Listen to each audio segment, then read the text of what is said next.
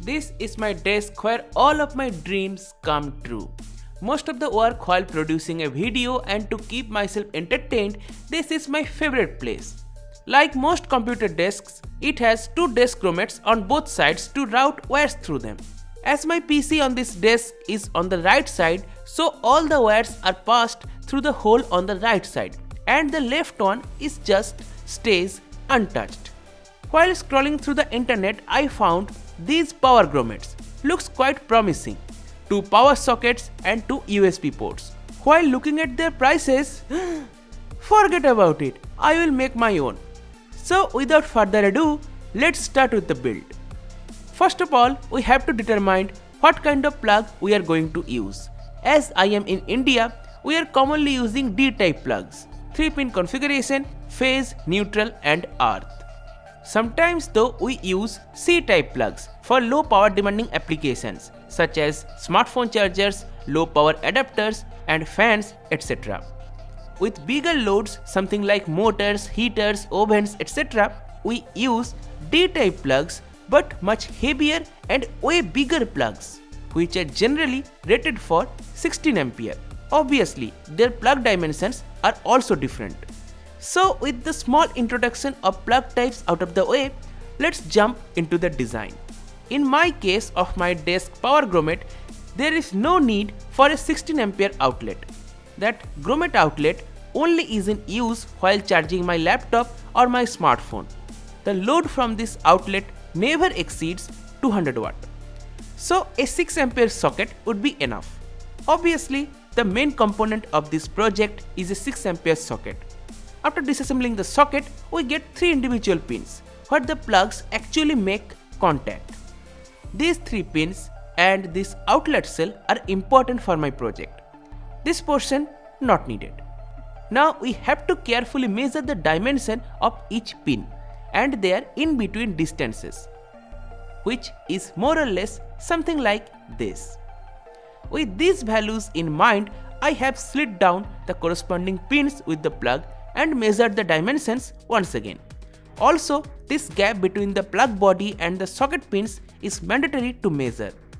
This will later help me to decide the thickness of the body. Next, I have to measure the size of the hole of the table. So I have removed the old grommet and measured the diameter, which is almost 50 mm. And considering the error of my 3D printer, I would take my decision something like this. This measurement is important as in my design I am not adding nuts like the commercial ones. So I have to make this grommet as much tight as possible. Why, you may ask? Because while removing the plug, the grommet should not leave its place. It should stay as it is. So to keep all the measurements in mind, I have designed my own desk power grommet in Fusion 360. It also has a lid on the back for safety. Let's export it into the slicer. Here I need to change 5 major settings. Layer height, which should be 0.25 mm, pattern, gyroid, temperature for the nozzle 220 degrees Celsius and 60 degrees Celsius for the bed. Speed 120 mm per second would be enough. And finally infill, which represents the strength of the print. I choose 55% infill. Also, I am not using any support. That's it. Let's slice it and move the G-code to the printer. After around 3 hours of print with PLA, the model is ready. Now we need the lid, which is also printed with similar print settings, but this time I have chosen 25% infill. In the pins of phase and neutral, you can see another hole right here. Instead of removing them apart, I have printed these spacers that would come in handy. Now it's time for assembling. First of all, I have used a bit of 2-component adhesive on the spacers and inserted them on top of the unnecessary holes.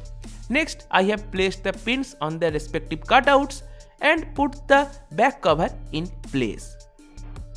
As with the design, I have left a screw hole, so I just placed one on it and tied it. Not too tight, not too loose. While that is done, I have prepared the extension wires. I have picked up 0.5 square millimeter red, black and blue respectively for phase, neutral and earth. I need 1.5 meters of them. After stripping them off, I have hooked them up accordingly. The right side from the front is phase. So from the back, left side is phase. The right side is neutral and this thick one is obviously earth. Next, what's mandatory is to connect a suitable plug top. This is the wiring scheme that I am going to follow. After wiring correctly and connecting the safety stuff, my version of power grommet is prepared. All I have to do is to set it in the desk cutout.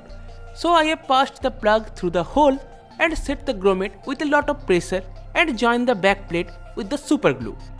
Of course, I have connected the plug with an outlet and there we have it. The power grommet is ready to use. Let's connect my laptop and test for performance.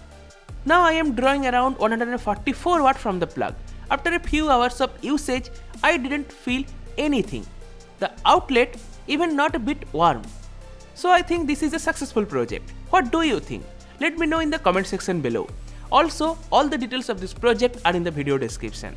Hope you guys have enjoyed this video and learned something new. If so, then don't forget to like, share and subscribe and activate the notification bell for future updates. Thank you so much.